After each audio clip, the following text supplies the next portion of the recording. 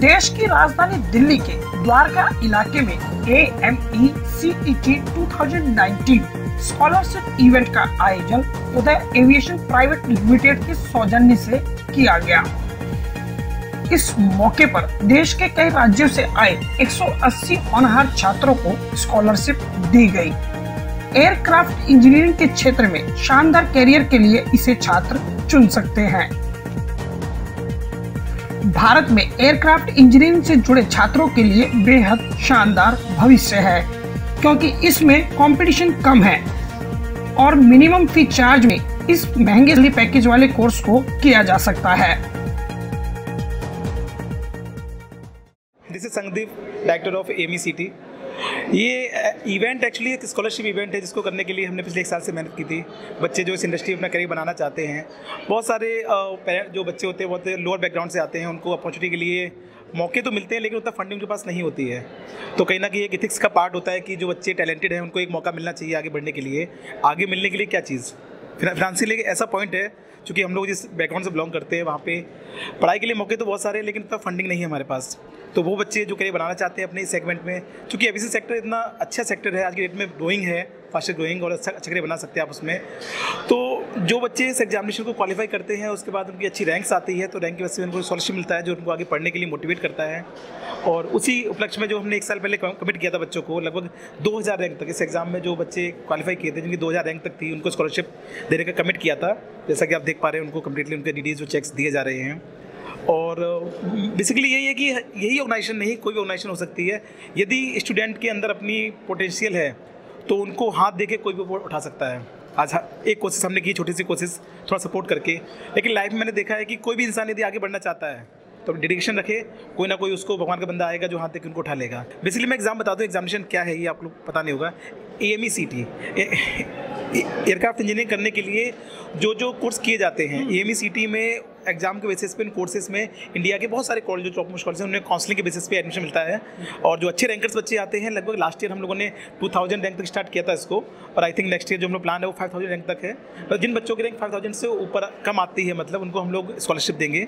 और इंडिया के बहुत सारे कॉलेज हैं जो कि एरोनॉटिकल हो गया, aeronautical engineering, aerospace engineering, AME DGC licence होते हैं, इंटरनेशनल लाइसेंस होते हैं, वो सारे कोर्सेज में होते हैं, और जिसको लेके वो एयरक्राफ्ट के इंजीनियर बनते हैं। आज के डेट में एयरक्राफ्ट के इंजीनियर बनना बहुत ही अच्छी चीज़ है, बिकॉज सैलरीज बहुत अच्छी हैं, इंटरनेशनल स्कोप्स है उसमें, ये सारी चीज़ें हैं। तो इस अकॉर्डिंग मेरा नाम SK चौहान है और मैं डायरेक्टर ट्रेनिंग हूँ alpine institute of aeronautics Dehradun से।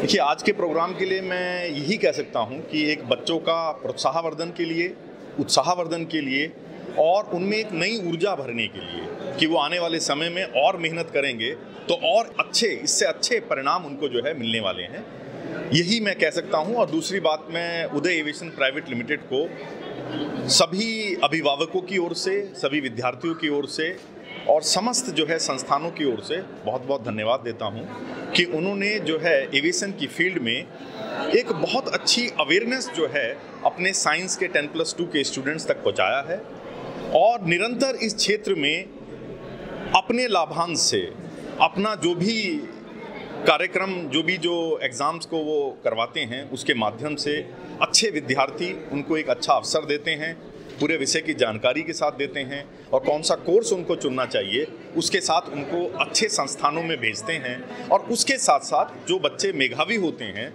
उनको जो है वो छात्रवृत्ति भी देते हैं। तो अपने आप में बहुत ही एक ऐसा कह सकते हैं कि समाज के लिए प्रेरणादायक, और हमारे जो भी नए नए एंटरप्रेन्योर हैं उनको ये लगता है कि अगर इस माध्यम से इस चीज़ को वो अगर समझते हैं तो वो भी समाज में अपितु ना कि रोजगार अपना कमाने के लिए, औरों को रोजगार देने के लिए भी, और कुछ जो क्षेत्र उन्होंने चुना है उसके माध्यम से अच्छे विद्यार्थियों को अच्छा चयन के लिए, जिससे कि उनको आगे वाले समय में एक अच्छा रोजगार प्राप्त हो सके।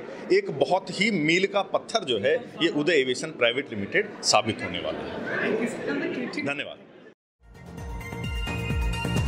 AME CET 2019 स्कॉलरशिप इवेंट के माध्यम से होनहार छात्रों की मदद के लिए संस्था आगे आई है।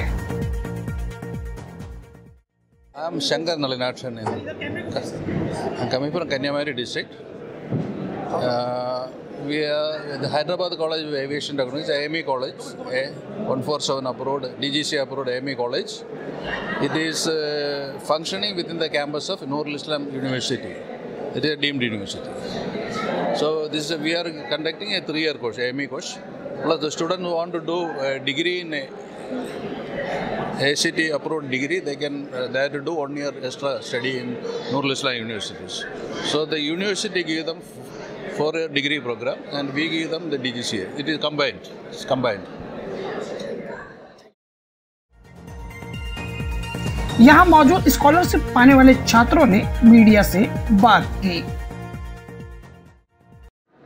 एविएशन सेक्टर में एएमई ट्रेनी आईआईए से मेरा जो एडमिशन हुआ AME CET के थ्रू हुआ, जिसके तहत आज मुझे बहुत ही गौरवान्वित यह महसूस हो रहा है कि मुझे AME CET में स्कॉलरशिप आज प्रदान कर रहा है, जिससे कि मैं अपनी पढ़ाई अच्छे से आगे बढ़ा पाऊँ और मुझे उत्साह है और मुझे मोटिवेट किया गया आगे के लिए स्कॉलरशिप के थ्रू AME CET के।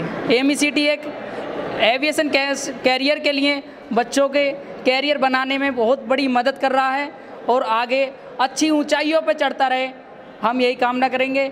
और हमें बहुत ही अच्छा कैरियर बनाने के लिए इन्होंने एक अवसर दिया और हमें आज स्कॉलरशिप देकर एक बहुत अच्छा गौरवान्वित महसूस करने के लिए आज बनाया।